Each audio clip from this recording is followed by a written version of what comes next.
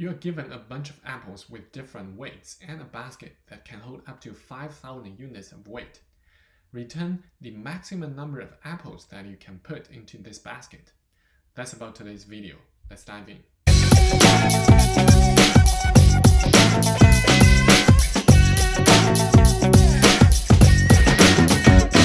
Francisco Bay Area, or Silicon Valley. This is where my dream started. Hey everyone, this is Steve here. Today we're going through LeetCode problem 1196. How many apples can you put into the basket? Well, this is a good name, interesting name, but it's actually a super simple and straightforward problem. It came up as the easiest question during a contest. It's basically to help people to warm up. But anyway, let's go through this question quickly. I don't think there's a lot of things to talk about for this problem.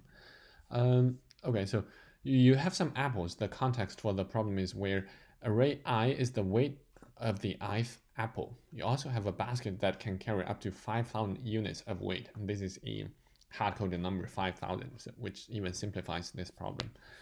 It's asking us to return the maximum number of apples you can put in the basket. So we don't care about how much weight each apple carries. We only care about the maximum number that we can put, the maximum number of apples that we can put into this basket. So try to be greedy, right? We want to just put as many smaller weight apples into the basket first as possible, so that you can get the maximum number of apples. The weight doesn't matter. Yeah, we're given two examples. One is 100, 200, 150, and 1,000. If we can add all of them up, it's going to be 1,450. It's still way less than 5,000. So the result is 4. We can put all 4 apples into this basket. No problem with that. Then looking at the second example, we're given these, the weights of the apples. There are 6 apples, each weighs differently. In this case, we cannot put all 6 apples into this basket, which can hold up to 5,000 units of weight, because it's going to be over that. Let's add them up.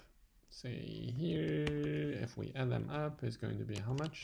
Let's see, let's do a quick math. So it's going to be 5,150. So this is bigger than 5,000. So apparently we cannot pick.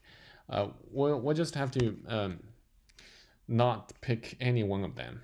Then we can get to below 5,000. That's it. So the output is 5. Very simple. Super straightforward. You can use greedy approach. So basically to pick as many smaller weight an apple first and try to add the sum up until it reaches 5,000. That's one way. Or the other way, just basically to solve this array, it's no big deal. Let's take a look at the constraint. Is array length is only 1,000. This is very minimal. So this is truly a very simple, easy question. There's nothing too much to talk about. All right, that's it. We can solve the array and try to use a variable called sum of the weight to add all of them up. Whenever the sum of the weight is greater than 5,000, we'll just break out and return the number of apples that we have traversed through in this array. That's it.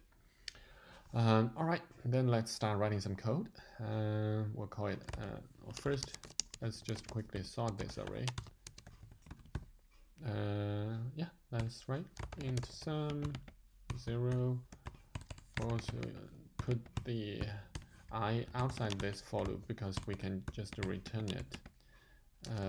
Length I++. We'll do the sum first. Check if sum is greater than or equal to 5,000. We can just break out. And then just return I in the end. That's it. Yeah, let me check. And I think it's looking good. Let's hit submit and see. And accept it. There's really nothing else to talk about for this problem. Super easy and straightforward. I don't really believe that you will ever be asked during a real on-site interview or phone screen for such an easy question. At least it's going to be extended to be, say, you are given a basket that can carry up to k units of weight. How many apples that you can put into? Well, that's still too easy. Yeah, the whole purpose of this question is basically to serve up as one of the 4 questions in the context to help people to warm up or boost some confidence to level up. All right, that's for this question. I'll see you guys in the next video.